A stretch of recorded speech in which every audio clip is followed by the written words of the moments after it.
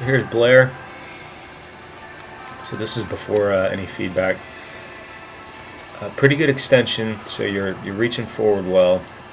That left arm is reaching a little low in the water. You get a better angle on that when we have the underwater view. You look comfortable breathing.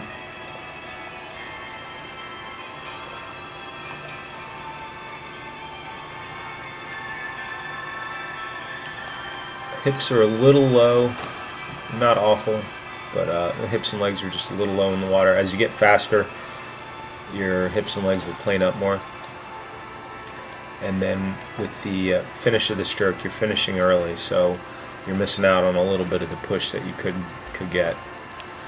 But good things, it's comfortable breathing, rotation's pretty good, and pretty good extension.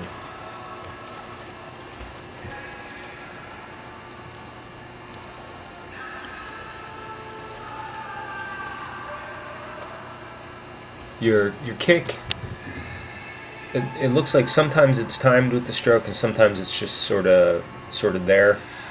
That's something that will get better with just continued practice. You want to have a sort of balance to the kick where when your left arm is going forward, your right leg kicks down. When your right arm is going forward, your left leg kicks down. That would be just a 2-beat kick. If you had a 4-beat kick, it would be like right, left, something like that. As opposed to a sort of staccato, you know, kick, kick, kick, kick, no kick, kick, kick, kick, kick, no kick. So you can play around with that as you continue practicing.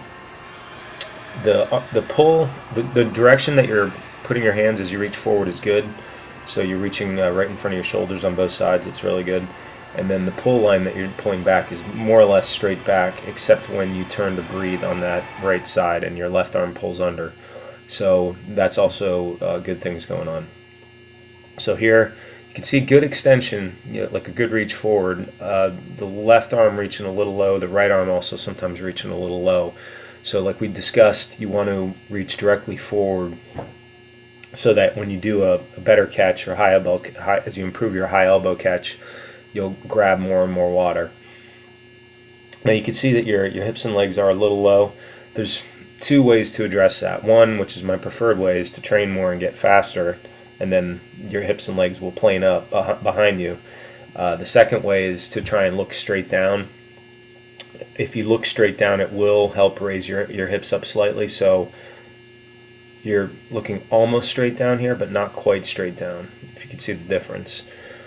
But my recommendation there was, like we discussed, was to use a pull buoy in training, not worry about your kick right now. The race you have coming up is in a wetsuit, so it's more or less a non-issue.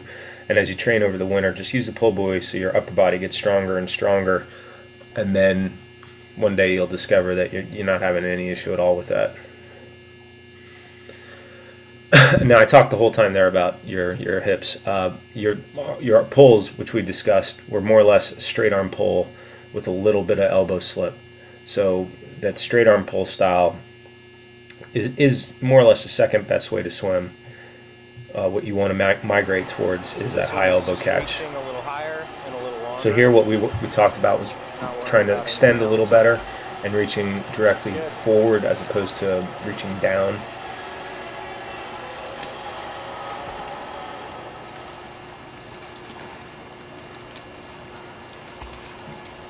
And this looks good. This looks a little smoother. It looks a little more streamlined. You're also pushing all the way through.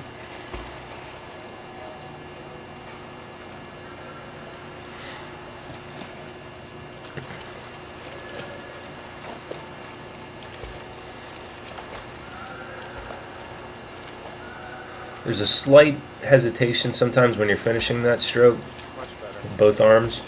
Once you finish this stroke, you don't want to hesitate at all. You want to just get that arm right around to the front again. If you pause at all, you should pause the arm in front, but not the arm behind. So now we're doing this long reach and pushing all the way through the stroke. So this looks even a step better now.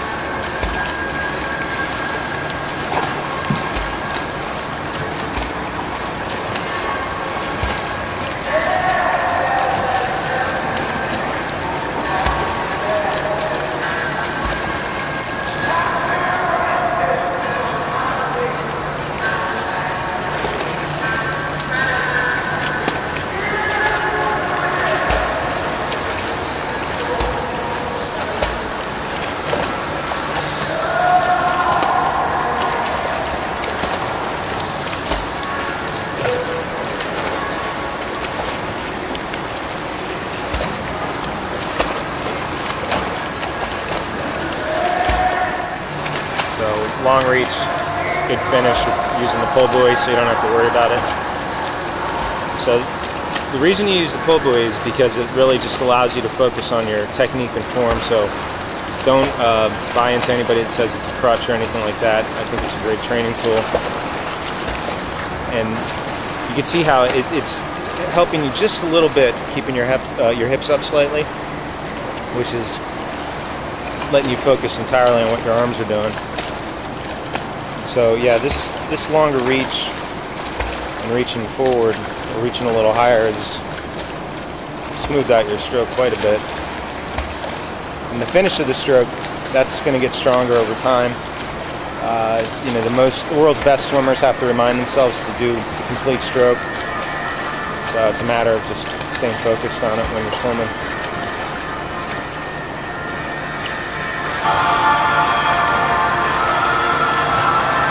Got a little bit of one-arm drill here to work on the catch.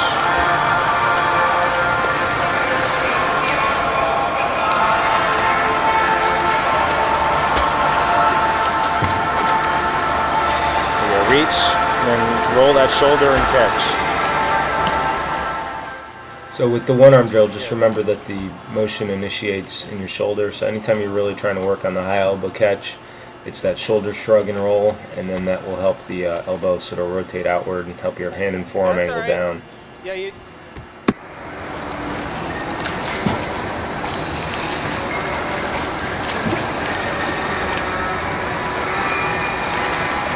Good.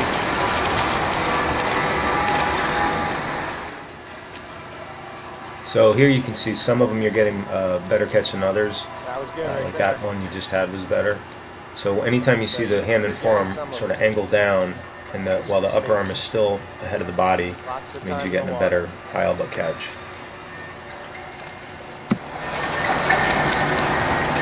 So you want to reach, roll the shoulder, and catch. Reach as far as you can, roll the shoulder, and then catch.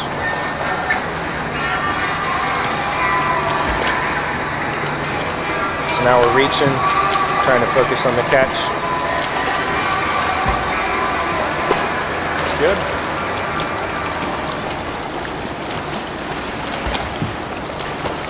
I think you're swimming faster through here already. So good reach.